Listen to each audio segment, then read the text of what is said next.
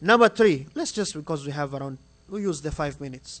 The woman who is in her menses, ha'id, who is in her period, or the woman who is in her nifas, the postpartum bleeding after giving birth. She doesn't fast, obviously, just like she doesn't pray. She doesn't pray and she doesn't fast. But the fasting, unlike the prayer, it has to be made up.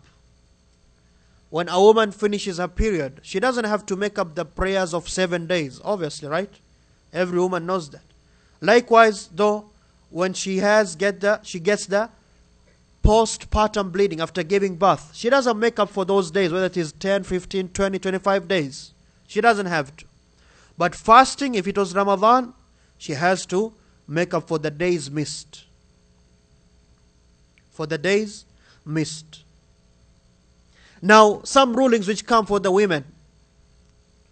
If the woman, I'll just summarize this for the women and for everyone. Very simple, it's very simple. What is taken account of is what? It's the blood. Remember this principle. What is taken account of is the actual blood coming out. You know, before the period comes, there's always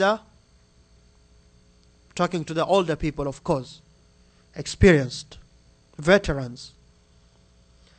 There's the cramps and the stomach pains and all that. Some of you are looking at me very funnily right now. Keep looking. There's the stomach pains and the cramps and all that. That does not have any ruling. Not in salah, not in fasting. So if the woman is fasting, like right now, there's 10 minutes left to Maghrib, and she starts to get the cramps and the aches and all that, it doesn't mean she broke her fast, unless the actual blood comes out. When the actual blood comes out, then now everything changes. Even if it's 10 minutes before Maghrib, if the blood comes out, it means this day is null and void. She did not fast, so she has to make up for this day. And likewise, you go to Fajr. A woman became clean just 5 minutes before Fajr. 5 minutes before Fajr, her period ended. She is fasting. She is fasting. You understand? What about a woman who got clean at 7 a.m. just after people finish Fajr? She is not fasting. The one who's not fasting at the beginning of the day is not fasting at the end of the day.